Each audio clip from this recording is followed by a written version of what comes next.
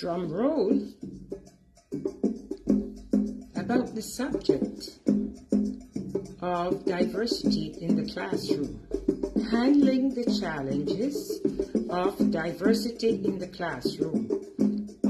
I'm Eunice Lafayette, owner of Lafayette Gallery Vision Center, but my first title is teacher.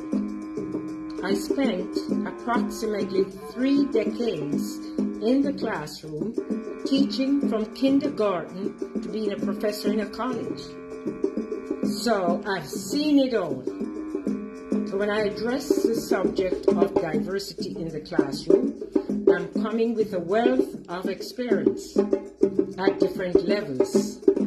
Let me give credit to the music. It's the music of Jonathan W. Whitney Jr., who is a drummer in the city of Wilmington, Delaware, a drummer extraordinaire. That album, which is composed of 12 tracks, is a combination of my folk art. 5 images of my folk art were used as inspiration to create 5 tracks on that 12-track album. If you want to get the album, you can get it at www.jwwmusic.com. Having given credit, yes, my subject today is classroom diversity, and that teacher diversity matters. I have great empathy. Oh yes, let's get that word right. Great empathy for current day teachers. I lift my hat to them because the challenges they face are far greater than what I faced when I taught over those 3 decades. So my headline is Teacher Diversity Matter, and diversity in the classroom. I have a lot of props. Yeah, because when I was trained as a teacher at the Micah Teachers College in Kingston, Jamaica, or lecturers, we didn't call them professors, or lecturers would have these sessions with us before we went out on teaching practice. It was different from, well, no, it's the same as practicum, but that's the name they gave it. And we were issued a warning by our lecturers: don't let me come out on the field and see you chalk and talk. That means when you go in front of a class to teach, you should have some form of visual aid to help the children connect and understand the lesson you're teaching. That's what inspired me to be the great artist I am today, because instead of cutting and pasting from magazines, I drew my own pictures. Well, before I proceed, since we're talking about classroom diversity and I'm going to bring up some real experiences, I want to give you a greeting in 4 languages. Why is it important? Language is essential to the classroom, to learning and understanding the classroom. And teachers who don't have a knowledge of various languages can face serious challenges. And I'm going to give an example. So I'm greeting you as a teacher, but because I want to explain diversity, I'm going to greet you in my native language and or standard English and 2 other languages, because all of that is in the classroom. If you're a teacher in the classroom and you only know the English language and you're not able to understand other languages, it's a greater challenge for you. Okay. So the language I'm going to use first to greet you is my native Jamaica Patois, P-A-T-O-I-S. And that language was developed on the plantation. It was a combination of the African tribal languages and the European language, so wherever the Europeans went, whether it was the British, French, Spanish, etc., they wanted their language to dominate. So I'm from the island of Jamaica, and we were ruled by the British. Oh, wow. And in our classroom, they were strict on that. You had to speak or use the Queen's English in your writing. Every grammar, every tense, everything had to be perfect. Yeah. I don't regret that kind of education, though. So, to explain diversity in the classroom and help you to cope with the challenges of diversity, especially in language, because you're going to face children. Yes, there may be some Jamaican children in your classroom.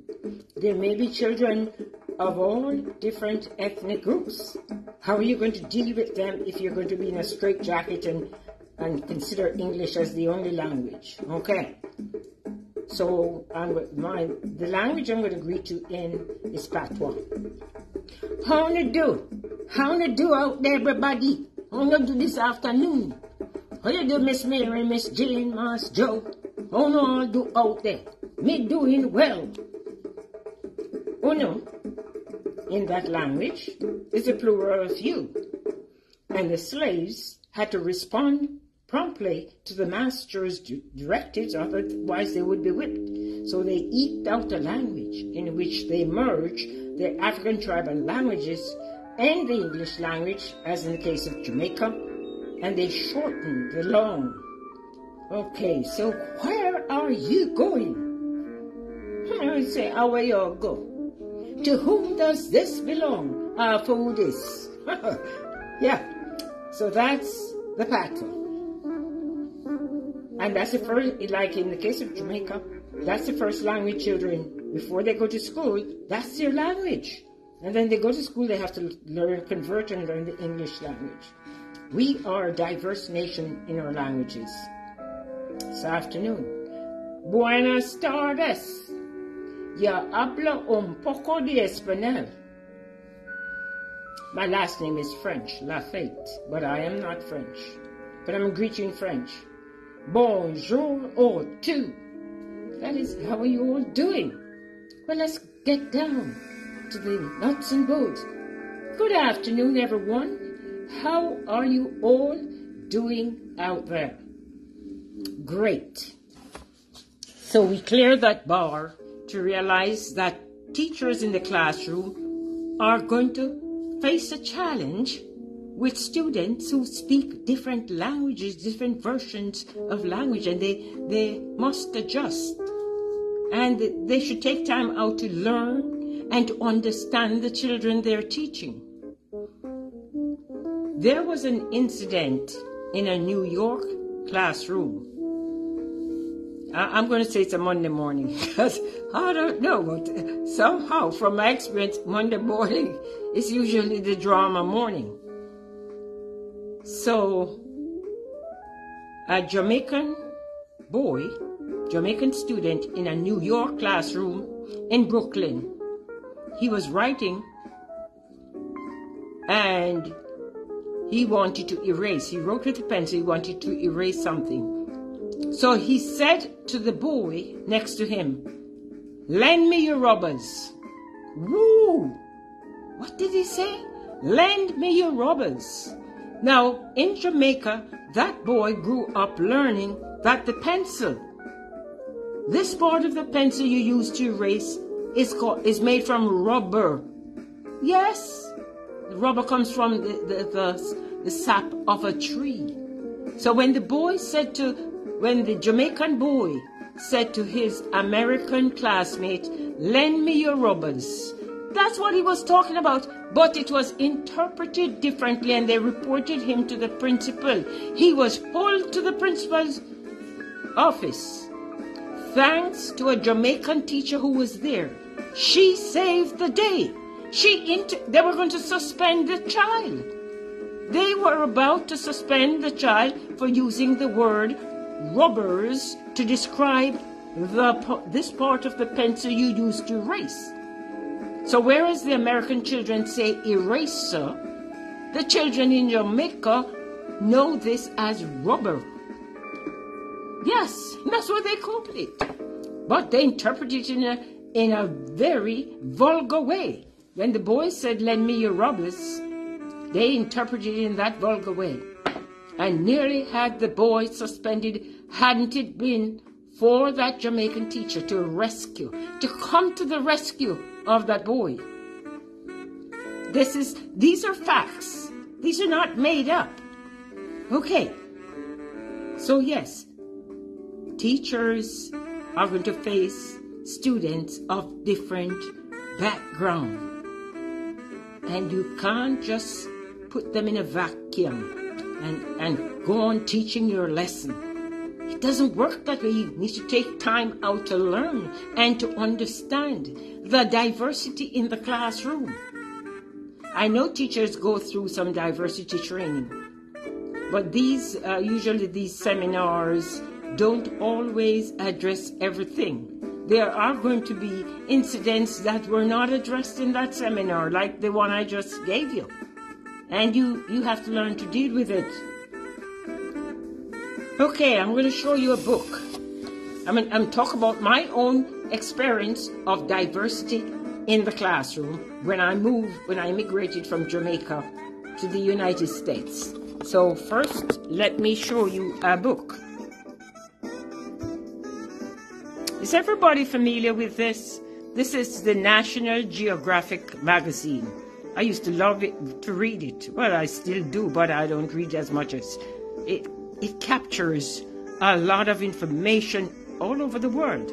The National Geographic magazine. So how is that related to diversity in the classroom? Sure does. On a Monday morning, it's Monday morning again. In my 4th grade classroom in the city of Wilmington, I was teaching math. I had a late night making my visual aids because I wanted everything to be, on point and trying to grasp my teaching of the formulas, etc. So in the middle of my math class, there was an uproar in the back of the classroom. This boy was laughing his head off. I said, "Time out." I said, "Come, we want to share that joke. Because since you're disrupting the class, let's share your joke." So he came to the front of the classroom with his National Geographic magazine. It was open to a page like this. Yes. Let me get it out the glitter so we can see it. A page like this, with an African man scantily dressed, just with a loin cloth.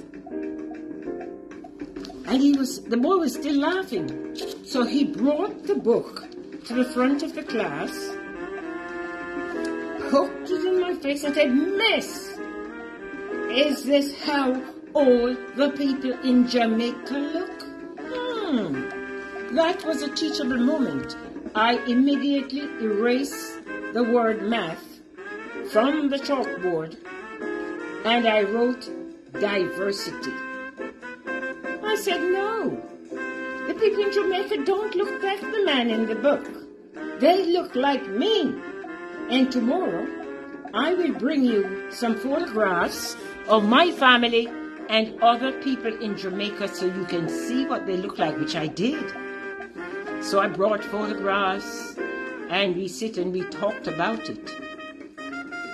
I altered my curriculum I didn't go to no principal, I didn't ask no permission. I inserted diversity in my weekly schedule, in my weekly lesson plans. Because now I realize the one class alone could not have addressed it. So every week we had a session on diversity. Here's another work of art that came out of my classroom.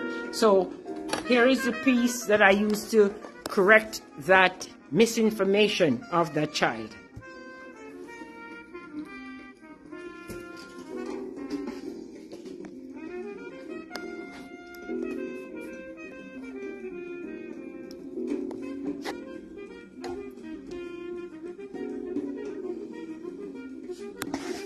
Okay.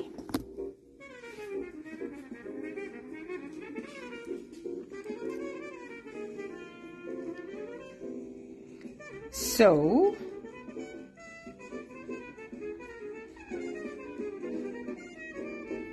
I said to the child, this is what the people in Jamaica look like. So, this is how I came up with this image right here. This is the demography of Jamaica. We are a plantation society, and yes, we have people of all races in Jamaica. As the boy thought that the man in the book was what the Jamaican people looked like. So I did this painting, and it's titled Diversity. And it's from Jamaica's motto, out of many, one people. Diversity is important. Now here's another work of art that came out of my classroom experience. This time I was a student. I was a student in the master's degree Human Services program at Springfield College here in the city of Wilmington, Delaware. And I recall one Saturday morning, it's a weekend program, my professor came in our strategic planning class, and he said, you people who are studying human services, you better realize that America is no longer a melting pot. It is a salad bowl of cultures. That was the first time I was hearing that term, definition of our culture. He said, America is no longer a great melting pot. It is a salad bowl of cultures. And yes, it is. We have evolved from the concept of the melting pot where everybody is assumed to be the same, like a great stew, to the more realistic concept of a salad bowl of cultures where we are individuals represented, working together, living together. However, we bring our own cultures to this. Like me, I came here with my culture, my language. And I'm still asked, how long have you been here? When I tell them, oh, you still have that accent. And they think the accent is, something funny. You still have that accent. Well, look, you couldn't pay me to give up my accent. I love my accent. That's what makes me who I am. Back to the classroom. So we need an understanding of diversity in the classroom. Teachers need to understand, respect, and value the differences in the classroom and relate to them. And don't put everyone in a basket as if we're all the same. No, we're not. Take time out to learn the child's background. So it's a Jamaican child in your classroom and child is speaking patois. And you don't understand it. Take a little time. Take a little recess time and learn. Go research it. Because there's a vocabulary book out there that tells you what the different patois words, how they're interpreted in English. Take a little time and do some research. And if you don't know the Spanish, go learn it too. Yes, it is important. Otherwise, we're not going to deliver a good education in the classroom. And this is the final one from my classroom experience. This one. It's titled, Let's Unite. And I guess it came out of that 4th grade classroom where children were bickering with one another, calling one another racial slurs. And I had to nip it in the bud. I had to time out. But I gave them an affirmation which said, if we hold hands, we cannot fight. Because yes, those racial slurs did cause fight in the classroom.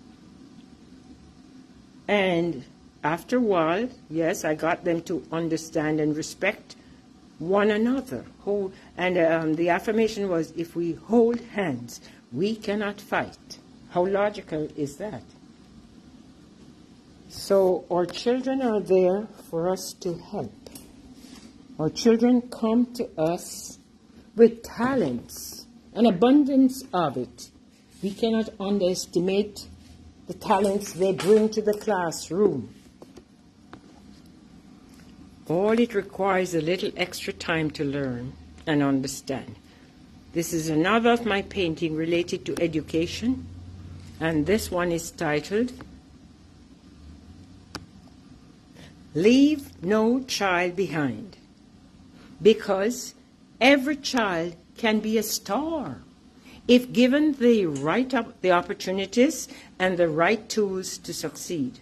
So we need to provide. Do not underestimate the ability of any child. Treat each child with respect and understanding. Provide the opportunities. Address the diversities, the inabilities, if there are physical inabilities. Address them and make this world a better place for children. It is just the right thing to do. Okay, all of this being said, this week is recognized as National Arts in Education Week. And to recognize Arts in Education Week, I put a post out there making an offer. I am offering to educational institutions. I put a post out there this morning offering to educational institutions a copy of my art, a copy of this, a lithograph. It's called a lithograph. They're signed and they're numbered. So you will get an unframed one if you call me. I'm giving to 10 different institutions. 10 different institutions can get a free copy of this masterwork here, The Melting Pot versus a Salad Bowl. If you call me at area code 302-656-6786, you can make arrangement to come to Lafayette Gallery to pick up your copy of this limited edition print. And the address here is 227 North Market Street in Wilmington, Delaware. It is pretty close to the train station here in our city. Just want to go take a little walk outside.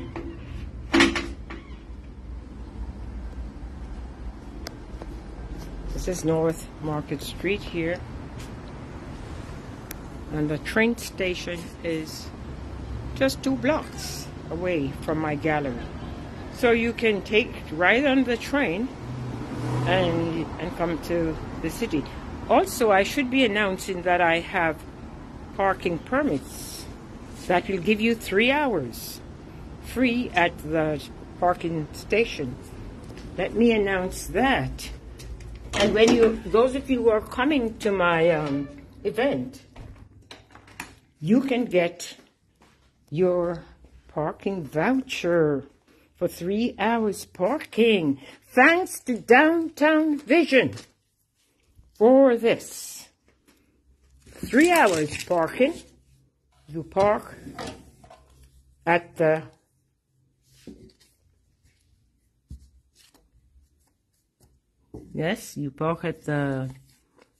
parking authority place down.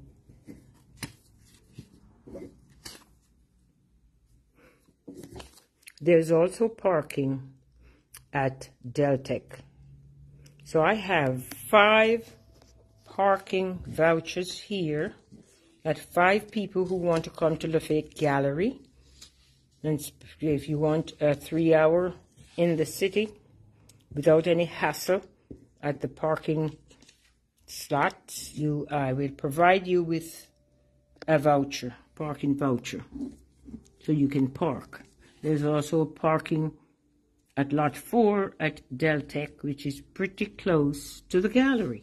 So take advantage of these. If you're interested, call me at 302-656-6786 to get your parking voucher.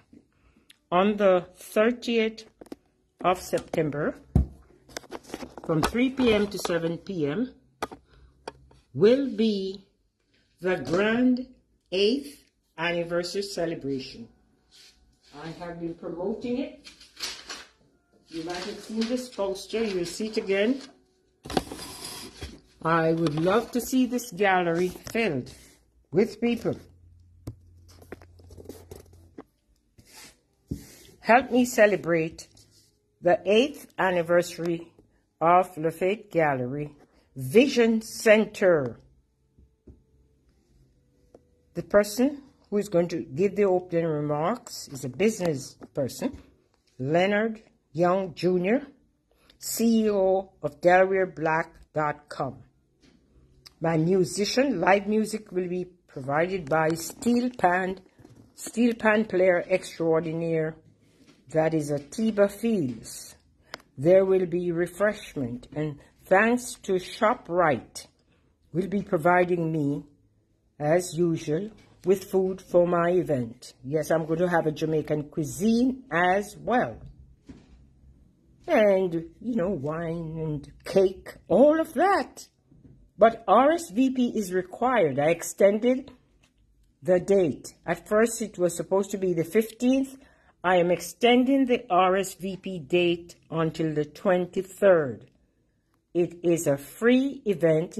However, I cater. I need to know my numbers. So don't assume that you can just show up. I want you to call to RSVP or to email me. So you can call 302-656-6786 or email me at my email address, which is on the flyer that I posted on my website. I am looking forward to the support. It is important that we support our businesses. A lot is going on in the city.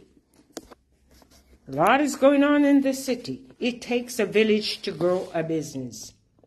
This Saturday will be big at Herman Holloway Parkway 7th and Lombard Streets in Wilmington, Delaware. It's going to be a big affair. It's called Tourism Affair. It is Tourism and Taste of Africa.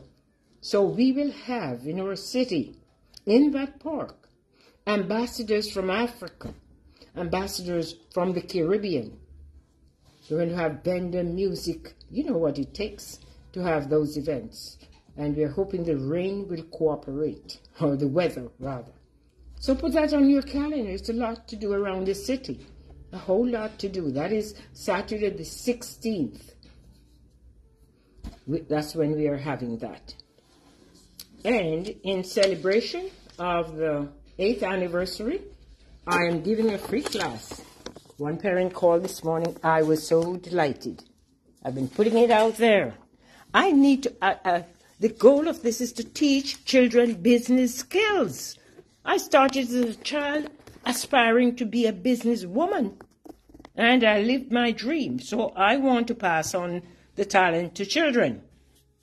So I'm offering a free art class, free to the parents. Somebody has to pay for it.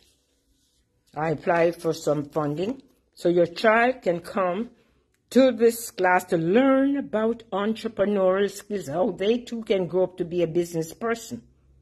It's from ages 8 to 16. The class is going to be on the 23rd of September, which is a Saturday from 11 a.m. to 12:30 p.m. So I am looking forward to welcoming 10 children. It's only 10 slots. So if you are hearing this video, or if you see it on my post, I encourage you to register.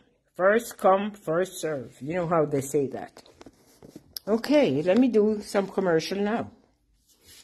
The Big, Big 8. The theme is New Beginning. And with that new beginning, I am moving old stuff. Not old stuff. Let's put it a better way. I am moving my older inventory. By moving, I am moving them to your walls. I am inviting you to acquire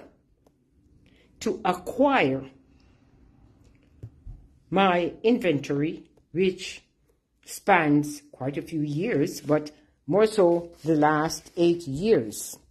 Yesterday, I did a video on miniatures, how you could collect miniatures and adorn your wall. Look at this box of goodies. They're framed and ready to be hung.